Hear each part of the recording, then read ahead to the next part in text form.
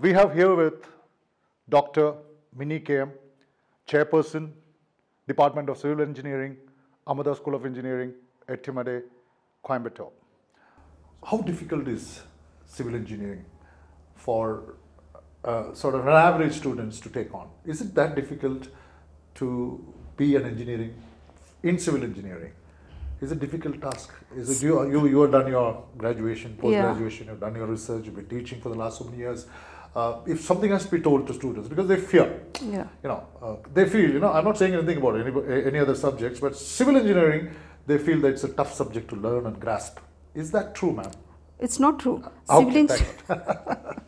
Civil engineering is something interesting. Interesting. Yeah. Okay. So what I used to tell my students is all other cases, like if it is electrical, electronics and all, they are saying the current is flowing, but they cannot see. We have to visualize, okay, current is flowing. Yeah. But in the civil engineering, some construction. Each level construction. Yeah, we can see that, and if it is a failure, we can see there some cracks are there. So everything is visible.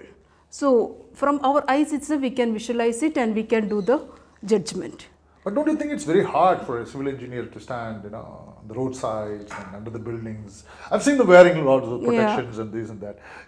Is there a risk involved, or what are the safety measures one should take in terms of while they are in the profession? Because it's again, people say, unlike other streams, it is tough to work but easy to learn. Is that what I'm saying? It is tough to work as a civil engineering, but easy to learn the subject. Is that what you say, what you said, or what I'm saying is right or wrong? It depends on their viewpoint. Individuals. Yeah, okay. Individuals' viewpoint.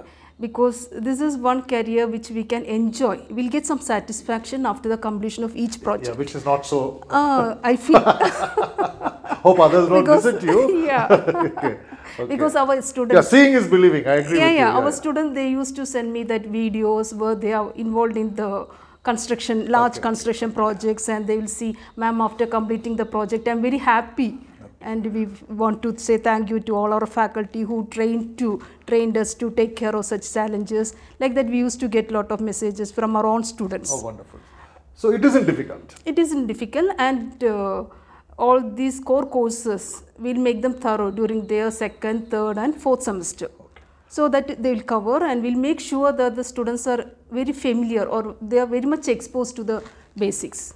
So nice to hear that it isn't really tough. It all depends on the individual's taste and liking. And the students, we can do it. And as I told, our team of faculty, they will help the students, and a team of supporting staff also. Very student friendly, and they will see all the aspects of the students. And if any student is finding it difficult, they will train them separately. The strength of the department is on the lab. Yeah. Right? Maybe after the faculties, it's a lab which teaches our students to be the best engineers of the future. Can you just tell me as to how your labs look like, in the sense that, of course, we talk about universal testing machines, tensiles, Brinell, compression, all those testing machines under your wing because of the civil engineering. How often do you change these machines? Because again, when I said about the technology, what you found last year is not the same this year, because the technology keeps changing, the machines keep changing, the working pattern keeps changing, the outcome keeps changing.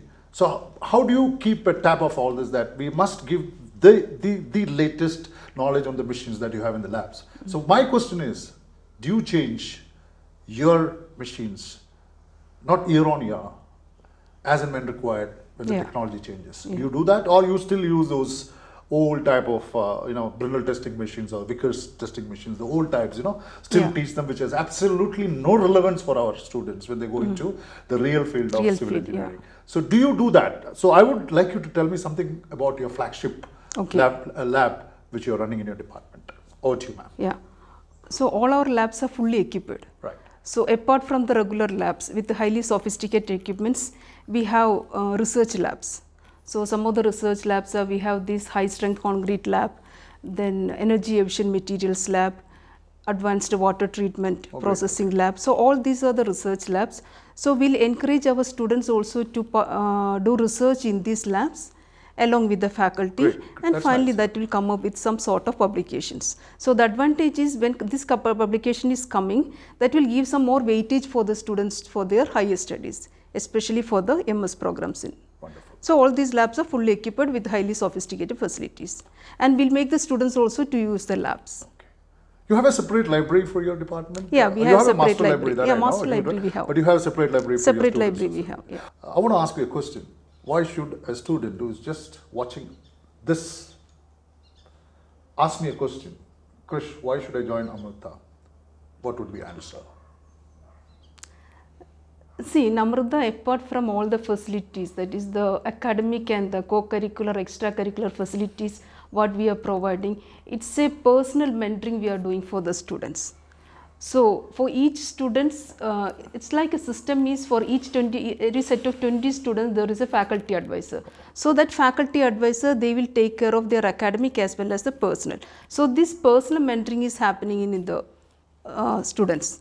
So, we know the progress of the students in every aspect, and all our faculty are highly qualified, dedicated, and is a young team. So, they can do a lot for the students. Wonderful. And the parents also, they are also very happy. So, after the 4 years of graduation, for the convocation, they used to come, and the feedback we are getting from the parents are really great. That's what we are looking for. Wonderful. We'll make the, apart from the academics, we are making them to good citizens. Great. That's what That's we want nice. it. That good citizenship, I just would like to nail on that particular two words what you mentioned, because I believe that education is not by number of degrees that you get, but then you become literate. When you have 2 degrees or 3 degrees of post-graduation, you become literate, but you really become educated when you start following certain disciplines, certain values, certain ethics, certain respects that you give to others.